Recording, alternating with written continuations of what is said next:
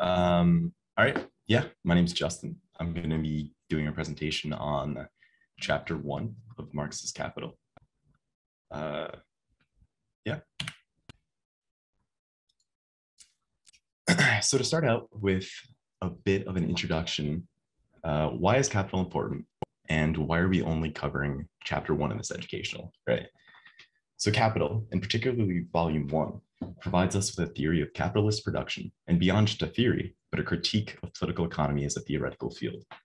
So often we hear that, the ideas presented in Capital are outdated, or they no longer apply to our version of capitalism, right? Capitalism as we experience it today.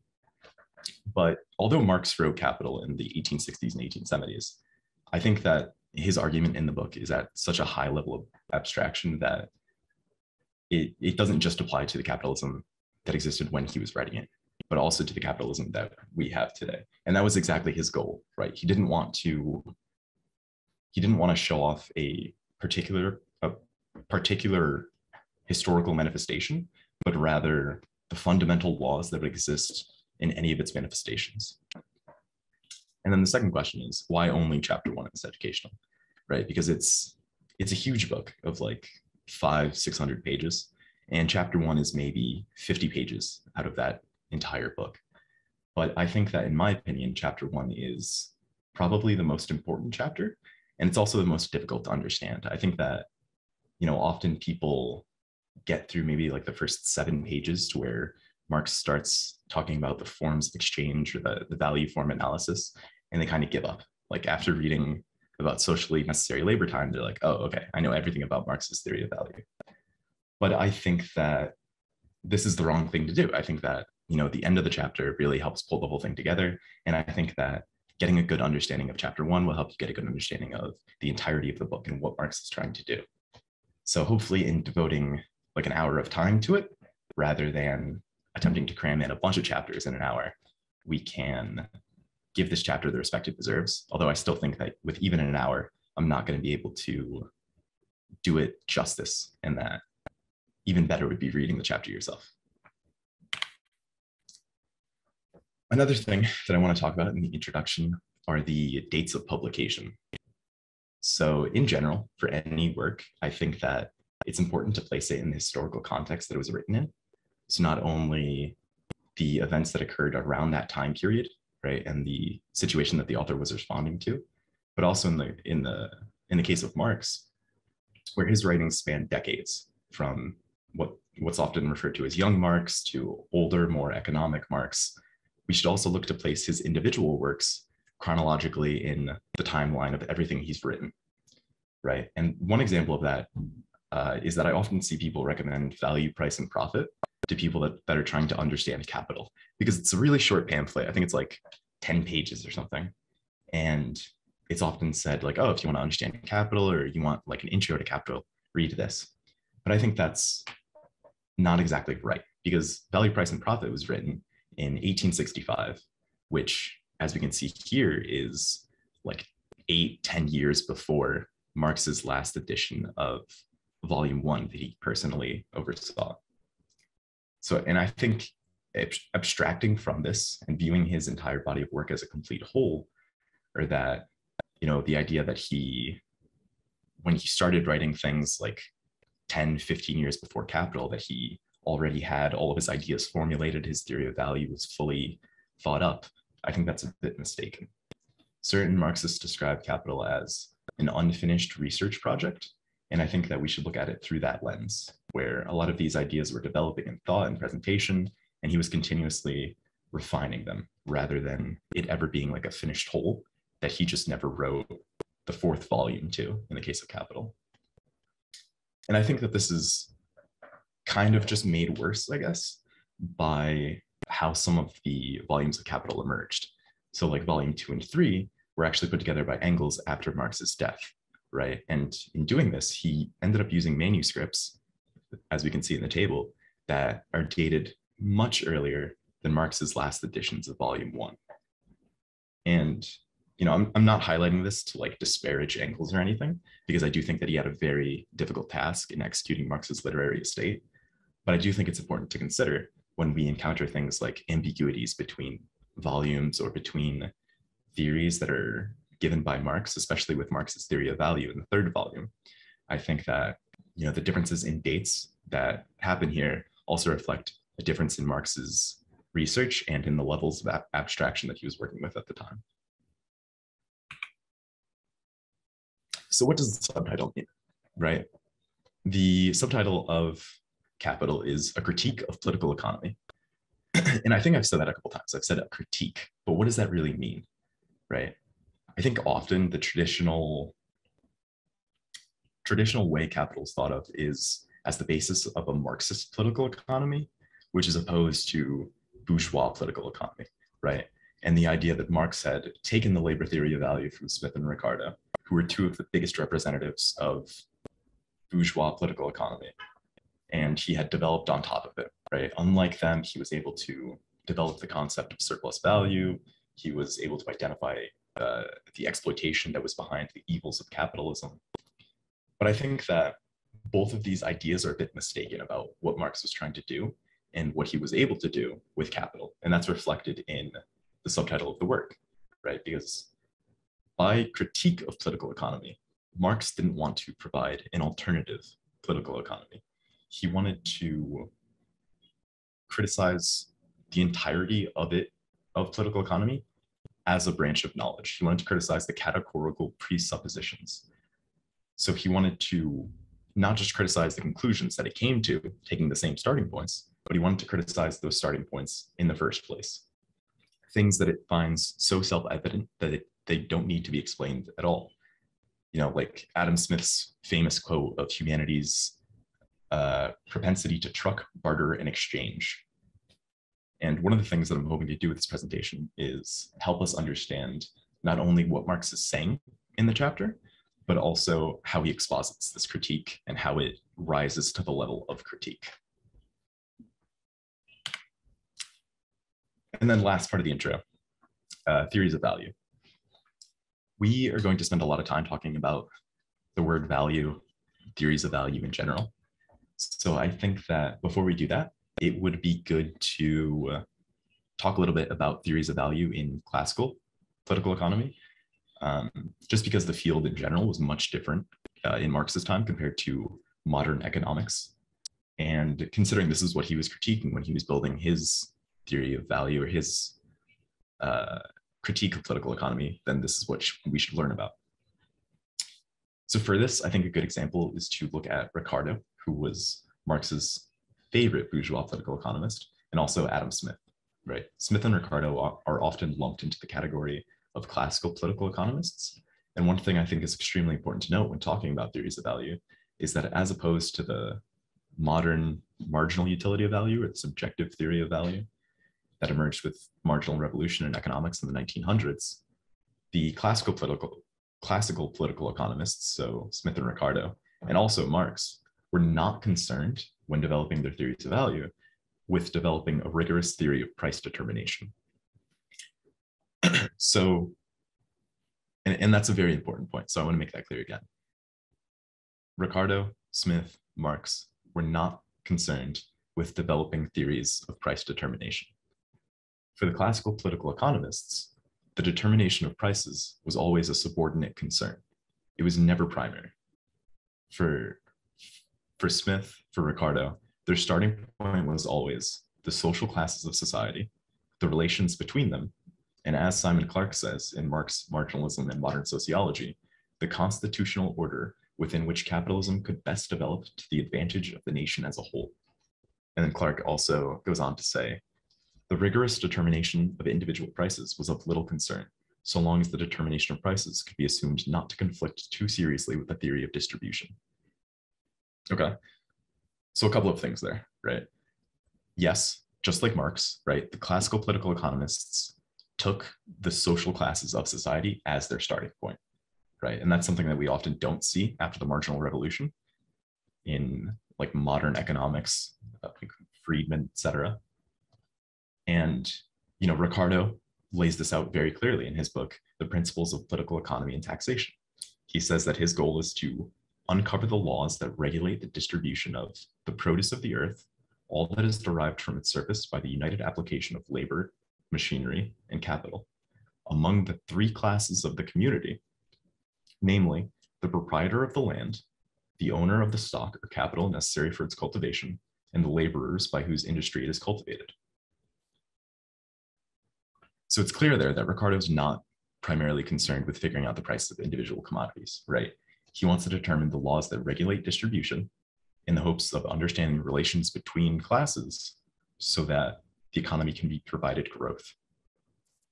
So now how does he do this, right? How does he go on to do it? He uses labor theory of value. And we're going to talk about the labor theory of value as opposed to Marx's theory of value later. But again, what I want to be clear about is that Smith, Ricardo, Marx were not concerned with questions of rigorous price determination. It was never the first thing that they cared about. There was always something else. And for Smith and Ricardo, that was the theory of distribution. To view any of these economists, to view Smith, Ricardo, Marx through the lens of marginalism, through the lens of modern economics, where the rational individual making choices about price is the goal, I think is a big mistake and shouldn't be used here. Cool, that was all I had for the introduction part. I guess, are there any questions so far? No? Cool. All right, section 1. So Marx starts out with the section entitled The Two Factors of Commodity, Use Value and Value. And this is exactly what we're going to be examining, right? These two factors of the commodity. So use value is the first one that we're going to start with. And use value is relatively simple. He says a commodity such as iron, corn, or a diamond is therefore, so far as it is a material thing, a use value, something useful. So it's the physical manifestation of the commodity and the utility of it.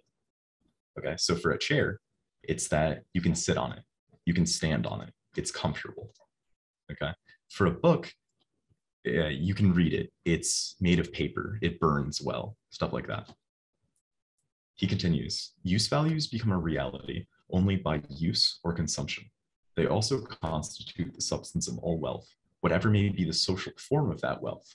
In the form of society that we're about to consider, they are in addition the material depositories of exchange value. So here he starts talking about, and he starts to distinguish between form and content. Okay, he says that use values constitute the substance of all wealth, whatever may be the social form of that wealth. So if we think about like a feudal society, right, the social form of the wealth would be a tithe or a tribute that the peasant pays to the lord. Okay, and the content would still be the use value. Maybe it's like a sack of wheat or something. Okay, in capitalism, that sack of wheat would still be a use value. The only difference now is that it has taken on a different social form, and that social form is now the commodity. And we're gonna keep coming back to form and content here.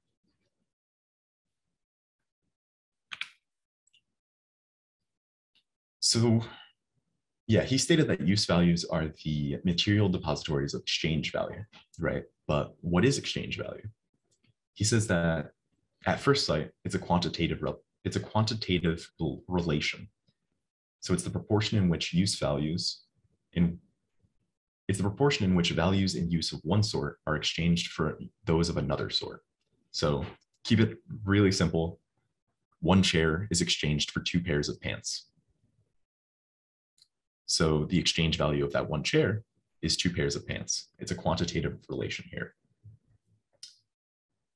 So now for one commodity, we're going to stick with one chair just because it's easy. It can be exchanged for 2 pants, just like we said, but it can also be exchanged for like 3 shirts and maybe 2 bars of gold as well, right? So Marx says it can be exchanged for other commodities in the most different proportions. So a commodity doesn't just have one exchange value, right? Because it can be exchanged for all of these different other commodities.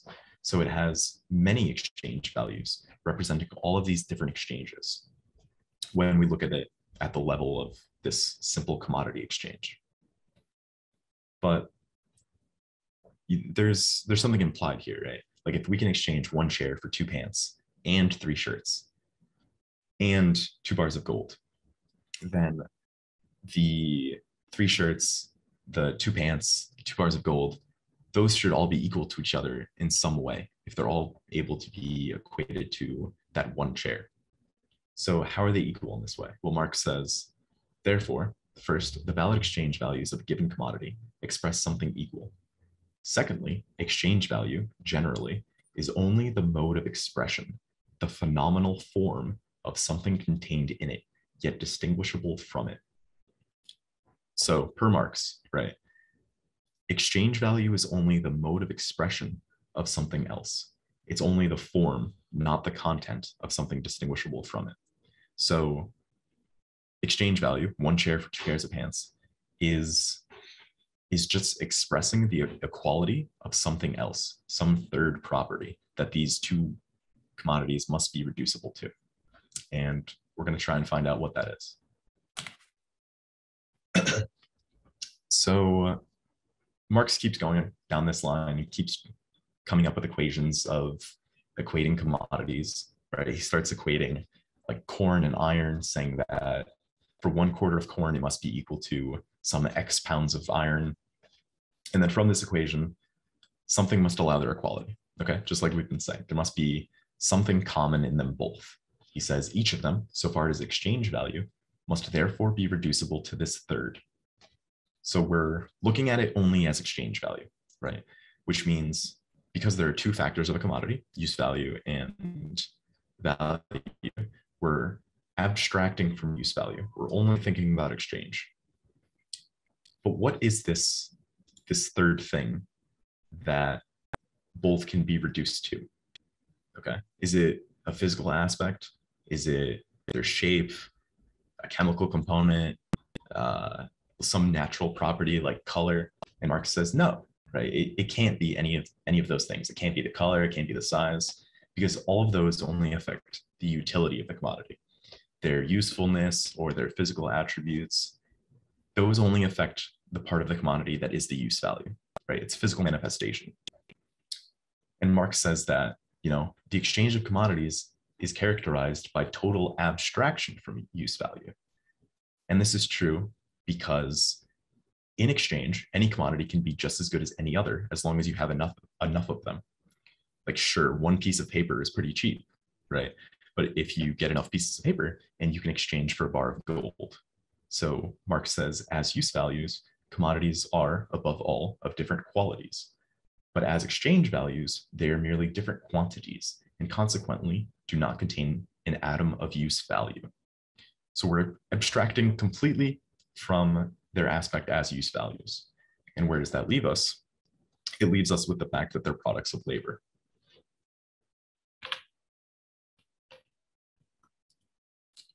Cool. Any questions so far on use value and value before we get into labor? Okay, cool. So yes, Marx says that they're reducible to labor, but he doesn't really just mean labor, I guess. He goes on to say, if we make abstraction from its use value, we make abstraction at the same time from the material elements and shapes that make the product a use value. We see in it no longer a table, house, yarn, or any other useful thing.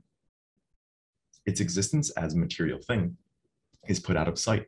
Neither can it any longer be regarded as the product of the labor of the joiner, the mason, the spinner, or any other definite kind of productive labor.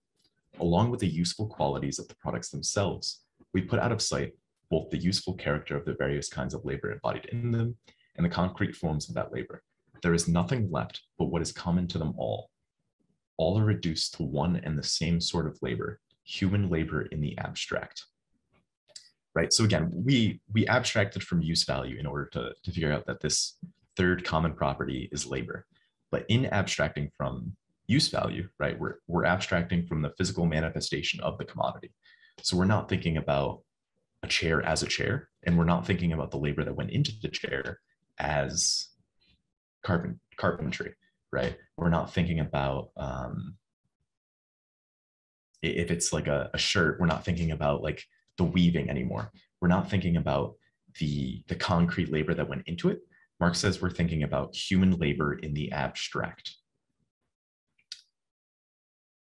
So Marx then says that as objectifications of this social substance common to them all, aka abstract human labor, these commodities are values, as opposed to in their useful physical form, their use values. So he goes on to say, the progress of our investigation will show that exchange value is the only form in which the values of commodities can manifest itself or be expressed. For the present, however, we have to consider the nature of value independently of this, its form. So what does that mean? He emphasizes here, right? Use value is the physical manifestation, usefulness, but exchange value, one share exchanges for a bar of gold or 2 shirts, is only the form of appearance of value. And it's as a result of being the products of abstract human labor that these commodities are values. And he also specifically says that exchange value is the only form in which the values of commodities can manifest itself. So we can't express value in terms of the amount of labor, like by some abstract labor unit, right? He's saying very, very clearly here that exchange value is the only form in which this value can manifest itself. And what makes up this value is human labor in the abstract. And that's going to be the idea that exchange value is the only form of appearance is also going to be very important when we get to section 4.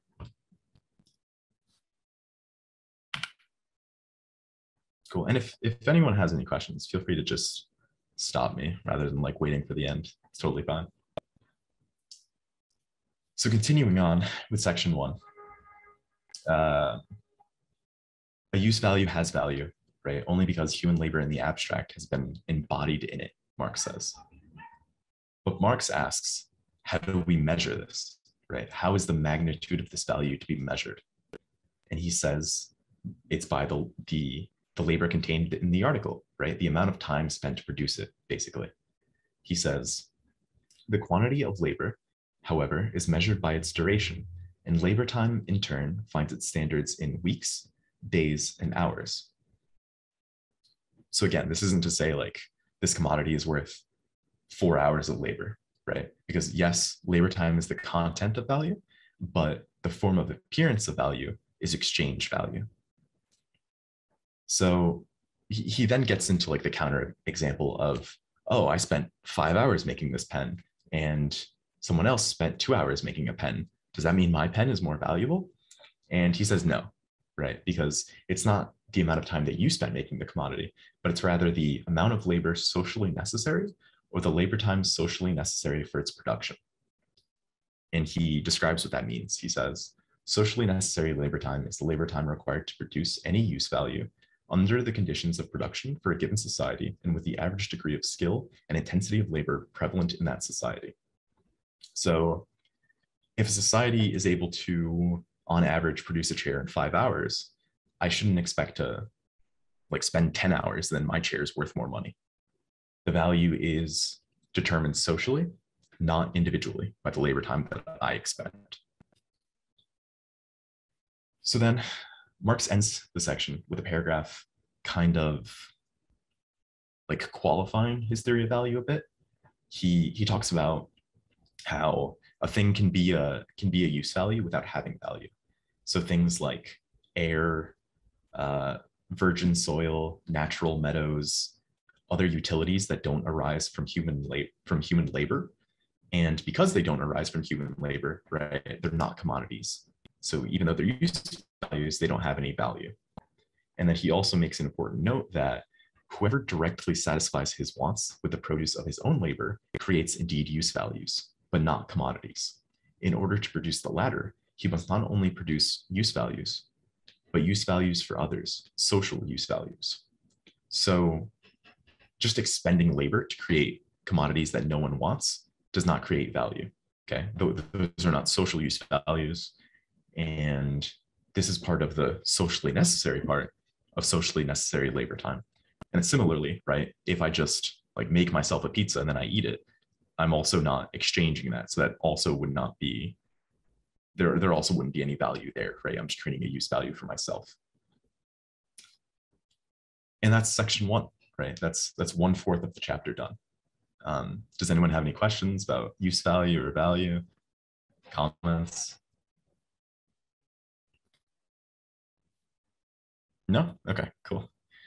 So now we're going to get on to section 2. So section 2 is on the twofold character of the labor embodied in commodities. Okay, so the previous section, right, was on the commodity as having 2 factors. It had a use value and it had a value, which the form of appearance was its exchange value. But now we're going to see that, just like the commodity, the labor also has a twofold character. And this twofold character is the concrete, useful labor versus the abstract labor, which we talked about a little bit.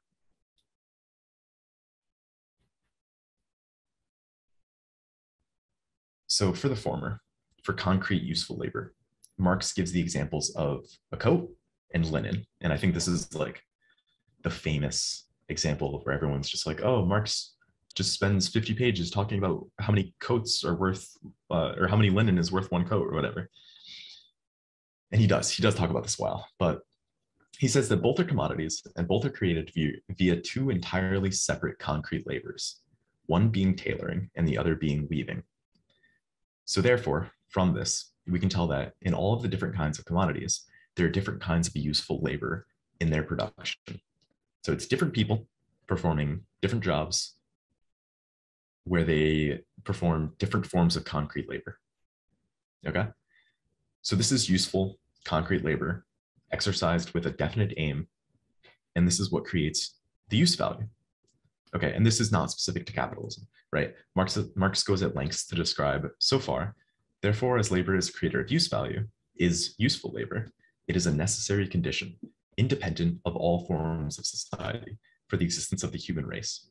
It is an eternal, nature-imposed necessity, without which there can be no material exchanges between man and nature, and therefore no life.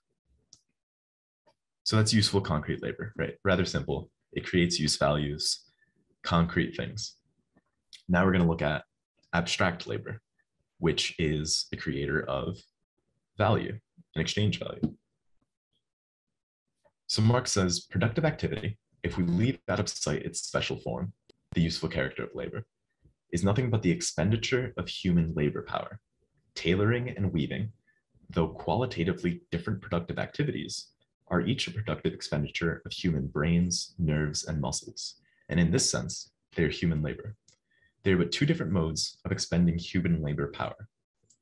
So on some level, both tailoring and weaving are human labor, right? It's just some person doing some productive activity.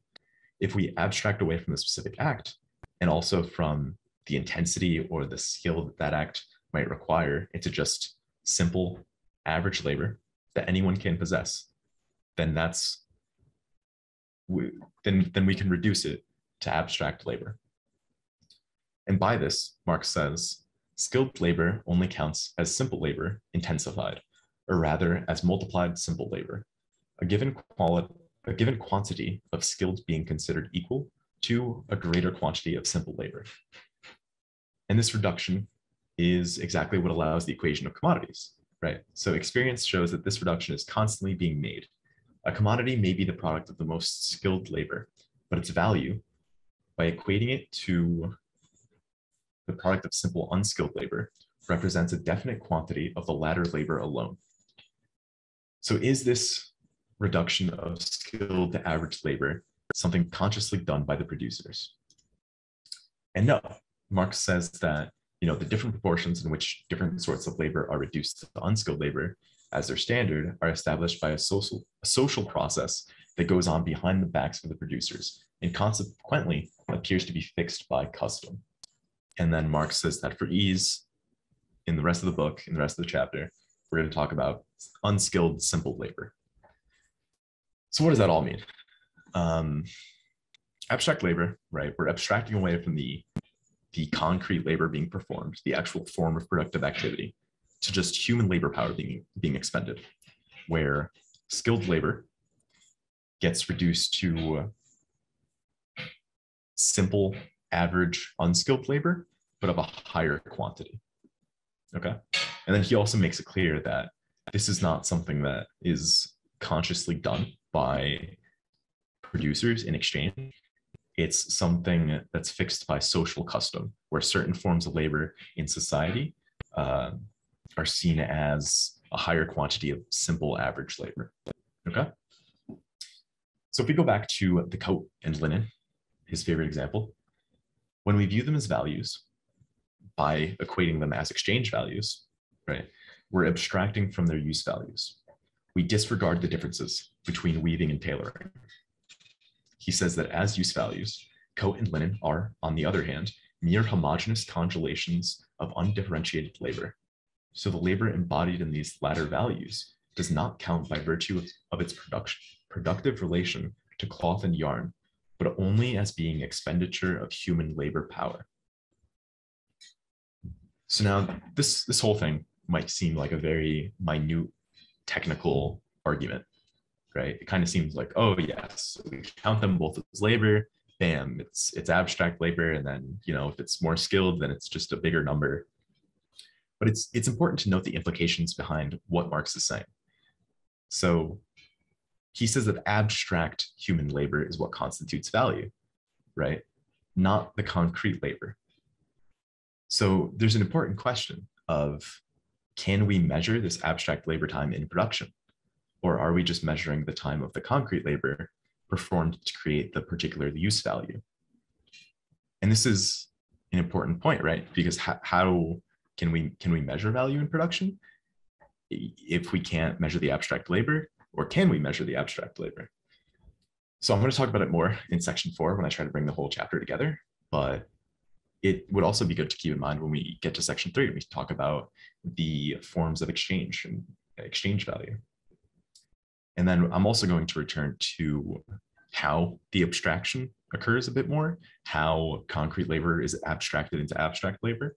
But I think for now, it's good enough we just understand that concrete labor creates use values, abstract labor creates value. And I think, yeah, that's section 2. Does anyone have any questions, comments on labor?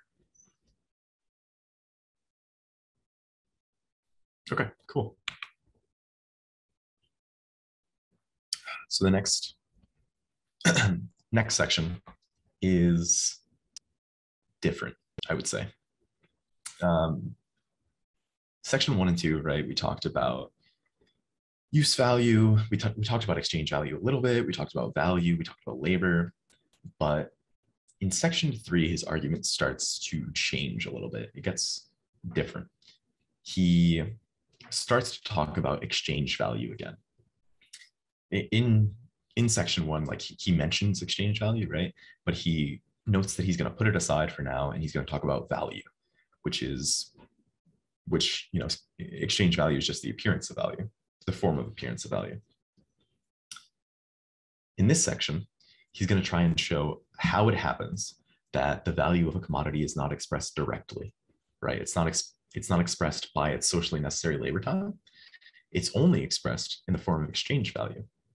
And then he's gonna analyze exchange value as the value form of the commodity, where use value is the natural form and exchange value is its social form. So again, just like how we talked about the tithe being the social form of the use value under feudalism. So at the beginning of this section, Marx has what I think is some very good lines on value, where he says, the value of commodities is the very opposite of the coarse materiality of their substance. Not an atom of matter enters into its composition. Turn and examine a single commodity by itself as we will, yet insofar as it remains an object of value, it seems impossible to grasp it. If, however, we bear in mind that the value of commodities has a purely social reality, and that they acquire this reality only insofar as they are expressions or embodiments of one identical social substance, aka human labor, it follows as a matter of course that value can only manifest itself in the social relation of commodity to commodity. So he calls this phenomenon later as the spectral objectivity of value. But again, the emphasis here is that value is a social relation concerning the social substance of labor, and that value is not something we could find among the commodity's physical attributes.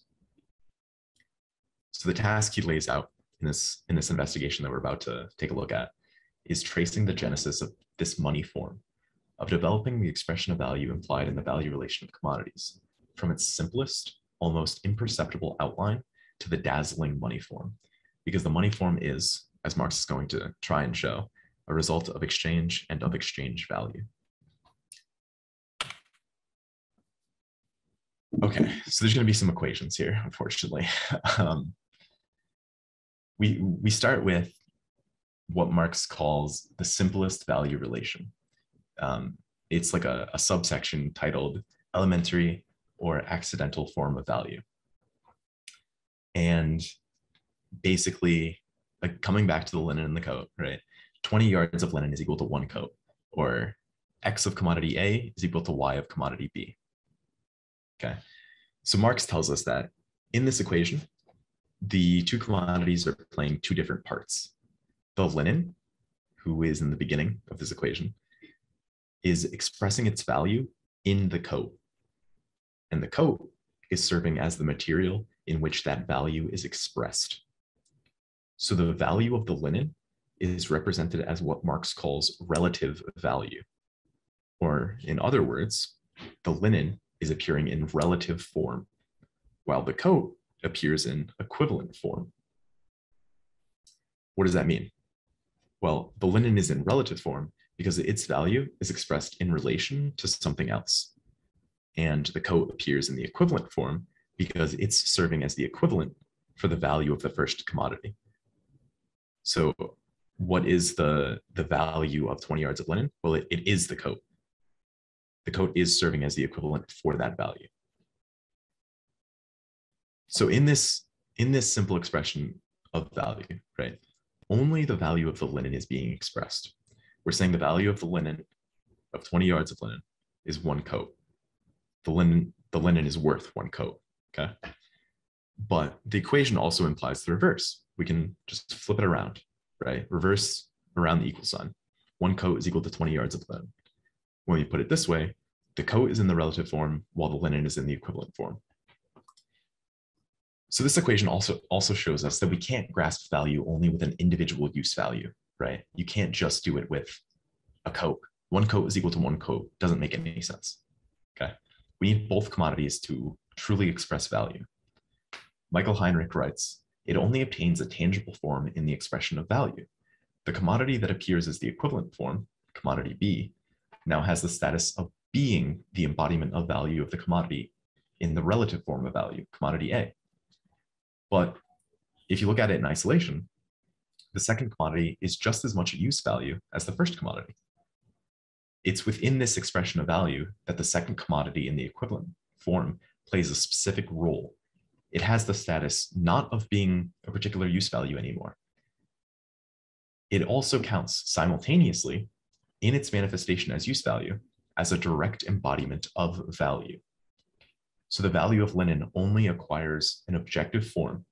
The value of linen is only capable of any expression because the value of that linen is assuming the form of the coat, right?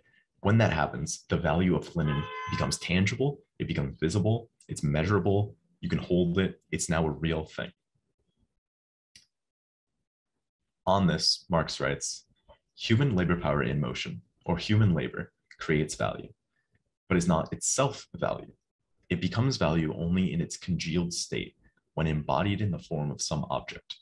In order to express the value of the linen as a congelation of human labor, that value must be expressed as having objective existence, as being a something materially different from the linen itself. And this directly relates to what we said earlier on the only possible expression of value being exchange value, right? The only way to express the value inherent in commodity A is to relate it to some commodity B, as they both contain the same amounts of abstract human labor measured by its socially necessary labor time.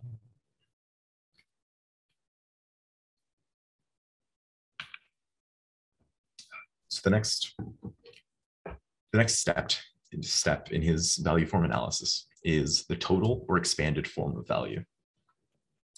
Right. So before we were looking at the elementary form or accidental form, and that helped us relate commodity A to commodity B. Okay. But what if I want to look at commodity A to literally every other commodity in the world, right? The entire world of commodities.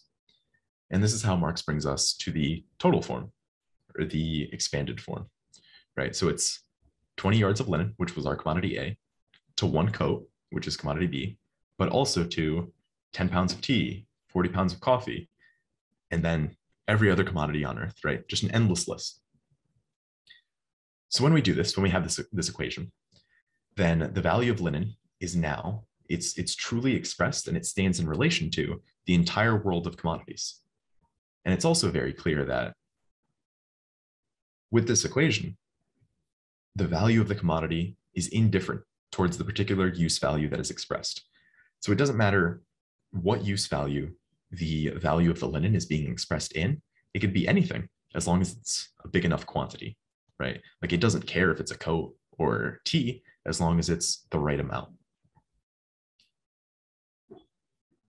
But what is this form really, right? It's just an endless chain of expressions of the value of commodity A, right? It's without closure, it's mutually exclusive. It's better than the simple form, right? Because now it's not just us equating linen and coat, but it's only better because it's just a bunch of series of simple forms, right? But something else happens with this expanded form of value. If this was taking place, right? If I'm exchanging my linen for someone's coat and then someone else's tea and then someone else's coffee, right?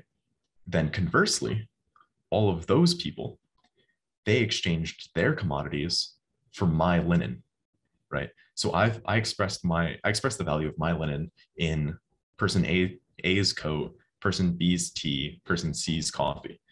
But person A, B, and C expressed the values of their commodity in linen. They all express the value of their various commodities in the same commodity, my linen. So what we can do is we can reverse this expanded form of value to give us the general form of value. And this general form is exactly the reverse, right? It's all of the commodities on earth being expressed in a single commodity. So now all the commodities are expressing their value in an elementary form because they're doing it in one commodity, but they're also doing it with unity since they're all doing it in the same commodity. They're all doing it in my linen. Marx says, this form expresses the values of the whole world of commodities in terms of a single commodity set apart for the purpose, namely the linen, and thus represents to us their values by means of their equality with the linen.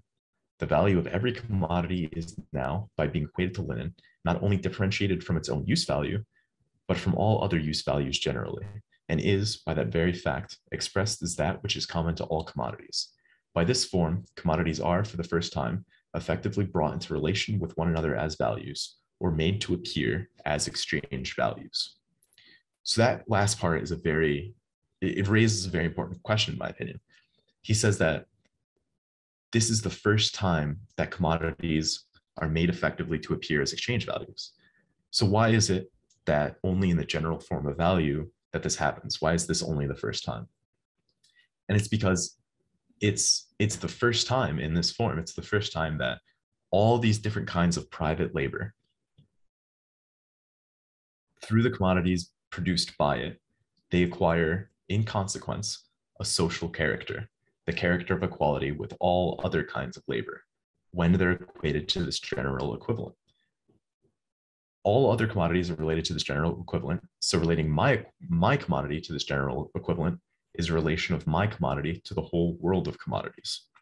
If everyone is relating their commodity to linen, and then I relate my chair to linen, then I'm relating my commodity to the entire world of commodities. Marx says, a commodity only acquires a general expression of its value if, at the same time, all the other commodities express their values in the same equivalent. and every newly emergent commodity must follow suit. It thus becomes evident that because the objectivity of commodities as values is the purely social existence of these things, it can only be expressed through the whole range of their social relations. The general value form is the reduction of all kinds of actual labor to their common character of being human labor generally, of being the expenditure of human labor power.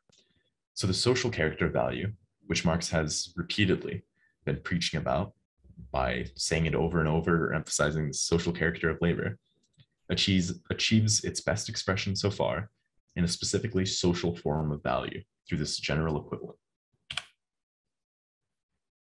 And then from this general equivalent, we get to the money form. And the money form is basically when a particular commodity that is the general equivalent,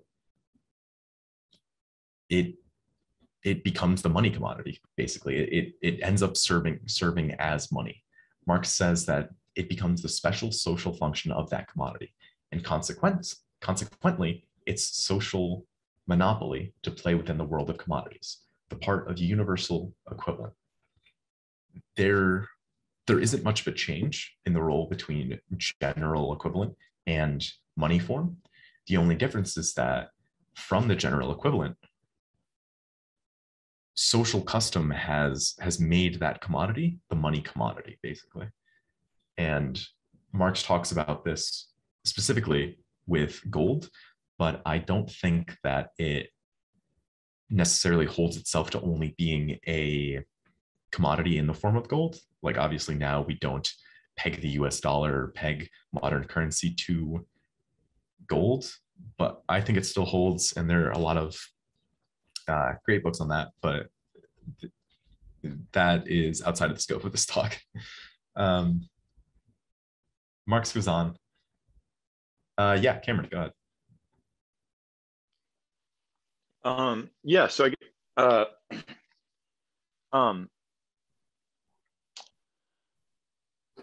me a second.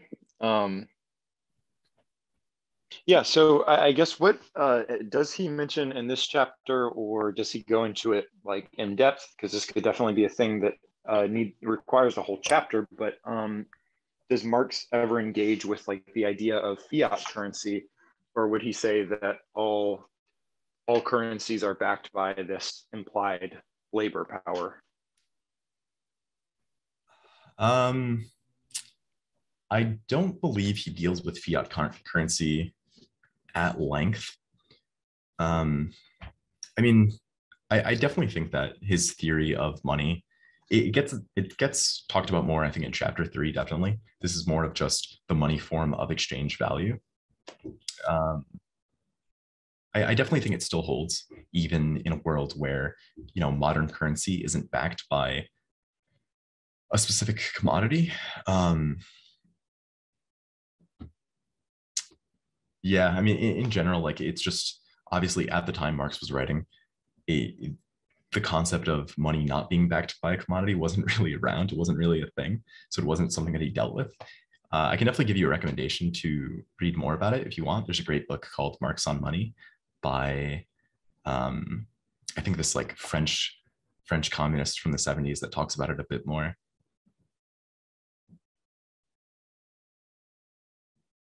Yeah, that I will have to take a look at that, because that just seems like I mean, I don't know how useful that would be in terms of kind of convincing people of the economic, like Marx's economic theory, but that seems like if Marx could, somewhere in there have an explanation for fiat currency, or there's some people who are obsessed with the gold standard and think we should go back to that. It seems like there could be a lot of explanatory power, like for explaining to the masses how, I guess how money functions. I'd love to look further into that. Yeah, and I personally, I think, and hopefully maybe section 4 is going to make it a bit more clear, that the concept of like a non-commodity backed money doesn't really affect Marx's theory of value too much, based on what I'm going to talk about in section 4. I mean, he does deal with stuff like quantity theories of money in I think like chapter 3 of Capital.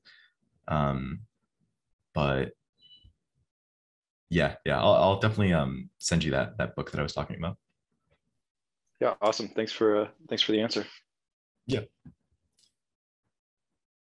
cool.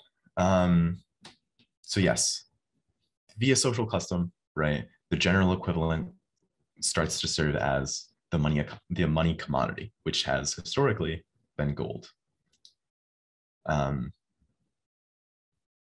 Marx then finishes up by pointing out that the elementary expression of the relative value of a single commodity, right? So how we did 20 yards of linen is equal to one coat, but in terms of the money commodity. So 20 yards of linen is worth some amount of gold, right? That's the price form of the commodity. So that would be the price form of linen.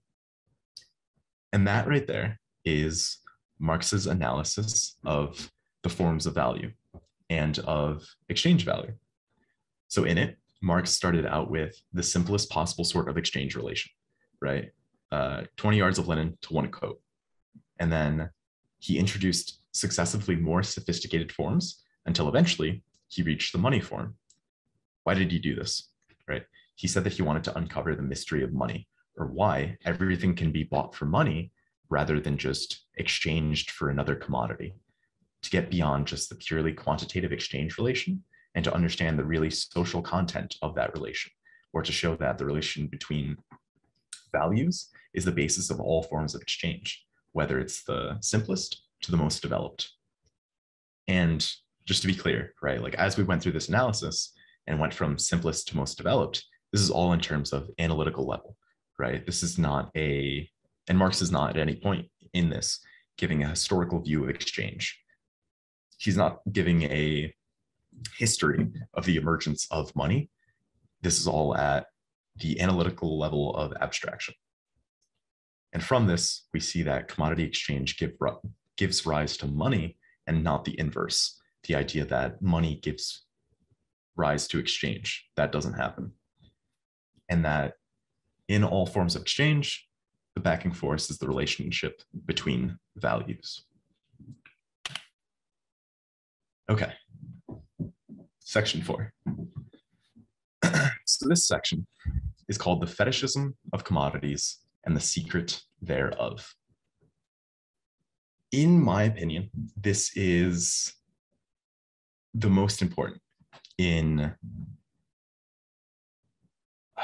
all of the first chapter, maybe all of the book, I don't know. In the first 3 chapters that we just discussed, right, ignoring my intro, in just these first three sections, in these first 3 sections that we just discussed, I think it's very easy to see Marx as offering a technical economic argument that more or less serves as an expansion on the ideas of Ricardo, right? With a few technological alterations, such as the introduction of the concepts of abstract labor and socially necessary labor time. Okay, when we read Capital from that view, Marx ends up more or less agreeing with Ricardo's labor theory of value. The idea that the relation presented in value is a relation between the individual producer's labor and the commodity, where, at the time of production, the producer's labor is abstracted. It gets reduced to a social average to include Marx's SNLT in there, and now it resides in the commodity. And when read in this way, I think it also follows the idea that we can determine value in production if we know the average times of production for a commodity before exchange has even entered the equation. So, like if I'm making pencils, then I can find out what the average production time of pencils is across society, and that's going to be the socially necessary labor time. That's going to be the magnitude of value. When we read Capital in this way, Marx's only real contribution, his only real extension of Ricardo's theory of surplus value, which we didn't discuss it because it comes at a bit later chapter. I think it's like maybe the 2nd or 3rd chapter or something. But his only extension of Ricardo's theory would be the introduction of surplus value, which usually in this reading, this Ricardian reading, it's the idea that surplus value is something that's stolen from the workers by the capitalists. This interpretation of the first chapter, where the relation is between the individual producer and the commodity that they created, also seems to imply that Marx's theory of value is something generally interested in the prices of commodities. And what determines those prices is going to be the socially necessary labor time that goes into them.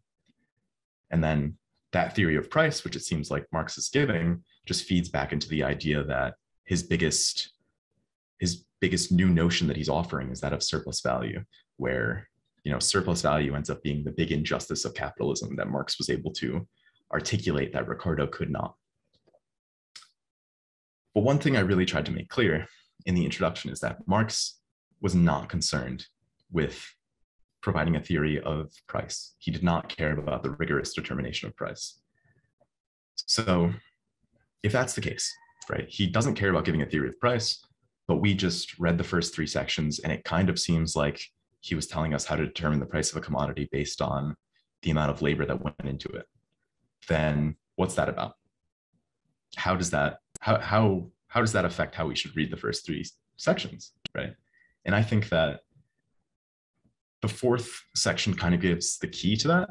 I think reading the 4th section as the basis of the entire chapter, such as readings popularized by I. Rubin in his essays on Marx's theory of value, or Simon Clark, Michael Heinrich, etc., give us the answer to this. And they help us understand the issues in that Ricardian reading of Capital that I just mentioned. So let's look at section 4. Marx starts by noting that in his analysis, we notice that a commodity is a very strange thing, abounding in metaphysical subtleties and theological niceties, with this mystical character coming directly from its form as a commodity. He says, the equality of all sorts of human labor is expressed objectively by their products all being equally values. The measure of the expenditure of labor power by the duration of that expenditure takes the form of the quantity of value of the products of labor. And finally, the mutual relations of the producers, within which the social character of the labor affirms themselves, takes the form of a social relation between products. So a commodity is a strange thing, right? Because in it, the social character of labor appears to the producers as an objective character stamped onto the product of their labor. Value appears to be inherent into the commodity, a semi-natural property. This chair is made of wood, it has a color, it's sturdy, it has a price. Price seems to be an inherent quality. But Marx also goes to a bit of a length to say that this isn't just a sense of false consciousness. This isn't the people that see prices as an inherent quality, they're not just confused. This isn't just a veil that needs to be lifted off their heads. Marx says, the social relations between their private labors appears as what they are. They do not appear as direct social relations between persons in their work, but rather as material relations between persons and social relations between things. So yes, this fetishism, this thinking that commodities have price as an inherent quality, it occurs as a result of the fact that under commodity production, people don't relate to each other directly in a social way. Instead, they relate to each other through commodities. But this isn't just false consciousness. This isn't just a veil. It's a necessity imposed upon them by capitalism. It's a system in which things take on social characteristics. Things take on things like value. So how does this happen, I guess, is the question then. And Marx then reiterates a bit of the analysis that we went through to find out where this fetishism had its origin. But it's in doing this reiteration a bit that I think he finally makes it clear how his theory of value transcends Ricardo's and is able to go to the level of critique rather than providing a new Marxist political economy. So he says that use values only become commodities because they're the products of private individuals who carry on their work independently of each other. This isn't anything new, right? They carry on their work privately, They come to the market, they exchange their commodities. Marx then starts talking about value, and he doesn't talk about it like he did before a little bit, I guess. He doesn't talk about it as a relation of labor embodied in the commodity. Instead, he says, the sum total of the labor of all of these private individuals forms the aggregate labor of society.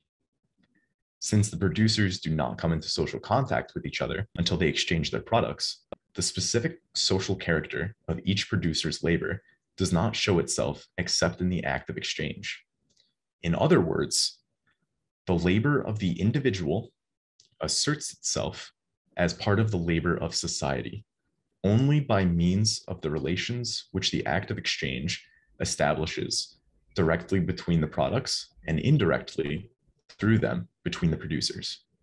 To the latter, therefore, the relations connecting the labor of one individual with that of the rest appear not as direct social relations between individuals at work, but as what they really are, material relations between persons and social relations between things.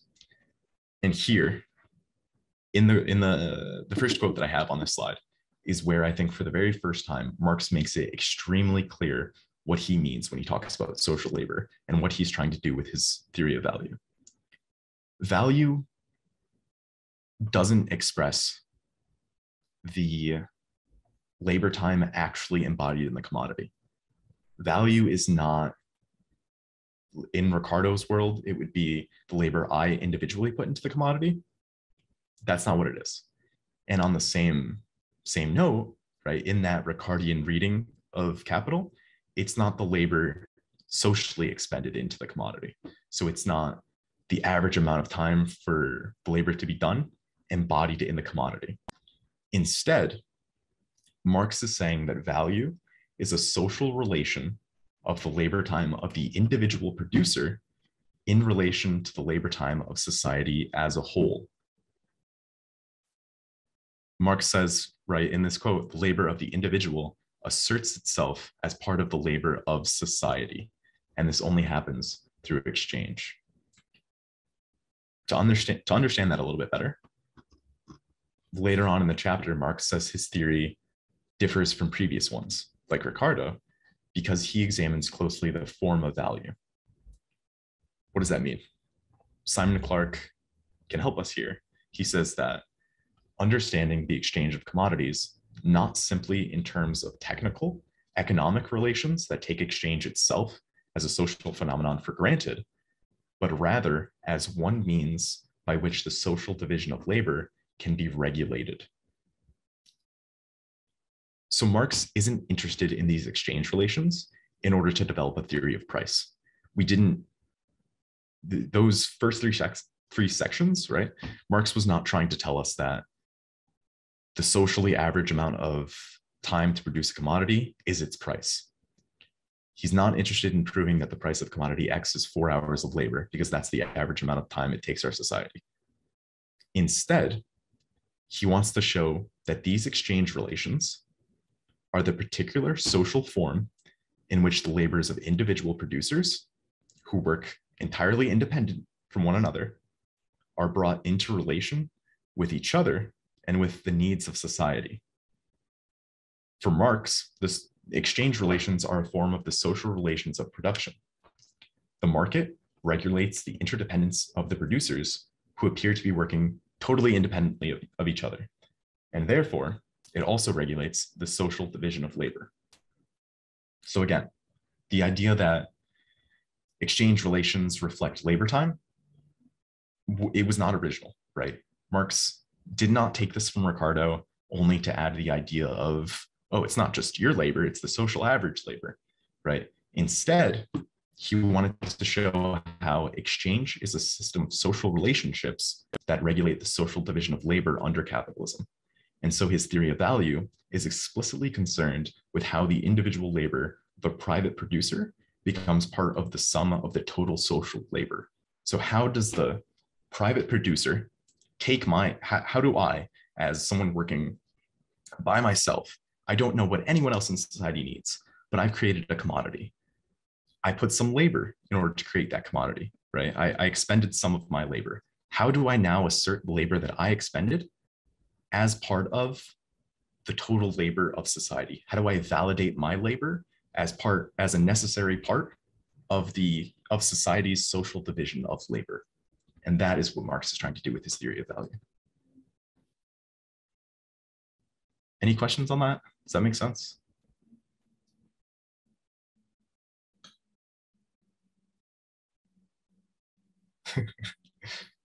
Okay, cool.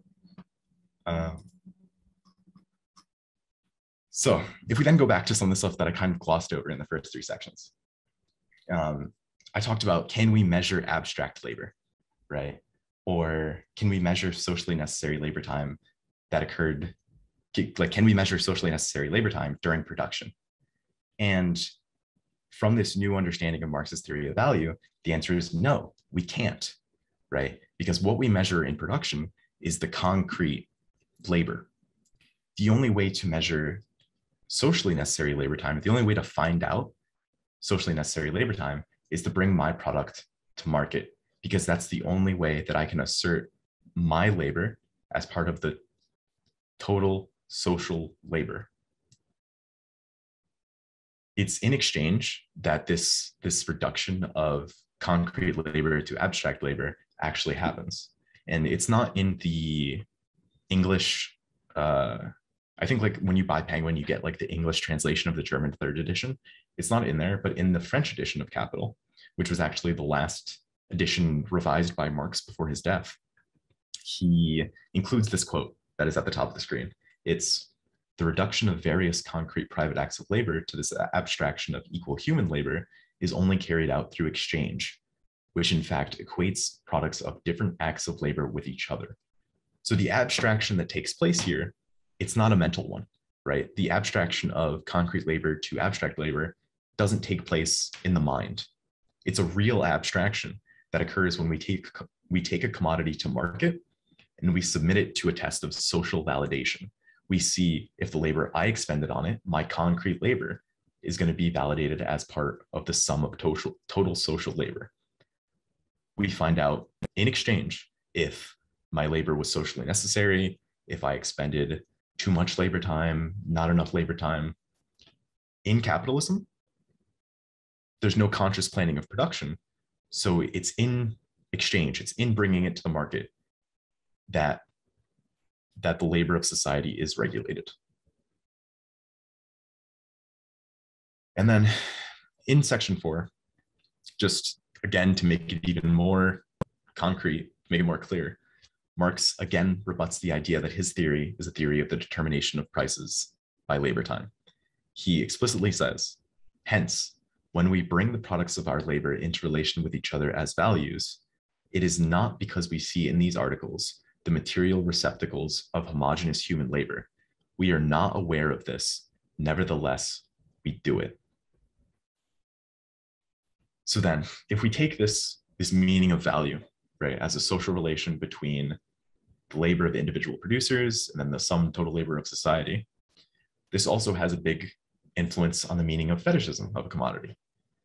So in a society where things have social characteristics, Marx says, here in Capital and also in some of his early works, that this ends up meaning that the commodities have power over their producers. I want my commodity to be validated as, or I want the labor expended in my commodity to be validated as part of the sum of the total social labor of society so that I can survive, right? I want my labor to prove to be socially necessary, but I don't know if this is going to happen until I bring it to market and I exchange it. Marx says the character of having value, when once impressed upon products, obtains fixity only by reason of their acting and reacting upon each other as quantities of value. These quantities vary continually, independently of the will, foresight, and action of the producers.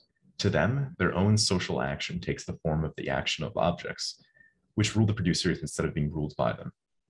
My only hope then, right, to validate my individual labor that I spent on this commodity is either to produce in certain ways that I think are more likely to help me exchange, or to spend as little time as possible on it in the hopes that if my labor is not socially validated, not too much is lost. So this impersonal domination, right, where under feudalism you were directly dominated by your lord, but now in capitalism there's no more direct domination. I'm not being directly dominated by another person. I'm being dominated by the commodity that I produced, who when I bring to market, my only hopes is having the labor that I expended upon it validated as part of the sum total of society's labor. This domination then is a direct result of private production and not knowing if my individual labor is going to be accepted. And this is also why the veil of fetishism is not just a veil.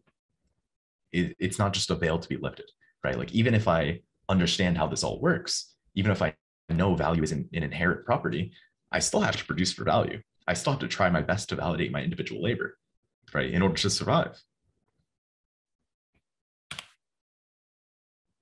So then Marx concedes something that I think also gives us a hint about what he's trying to do.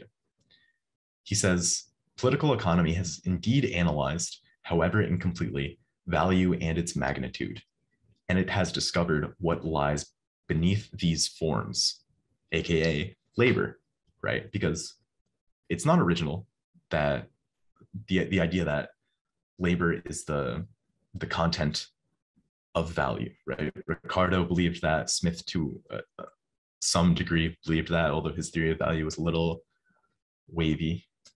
But Marx states that the classical political economists, they figured out that labor was behind value, but they never asked why labor is represented by the value of its product and why labor time is represented by the magnitude of that value.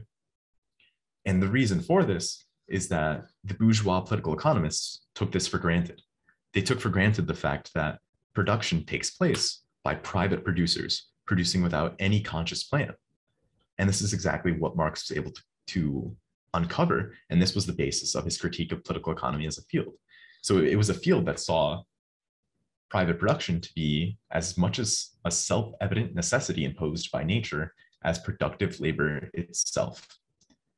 Adam Smith starts with, human beings, they have a propensity to truck and barter. And that's taken as a starting point as much as it is the fact that humans need to perform labor at all. And it's on this critique of private production, that Marx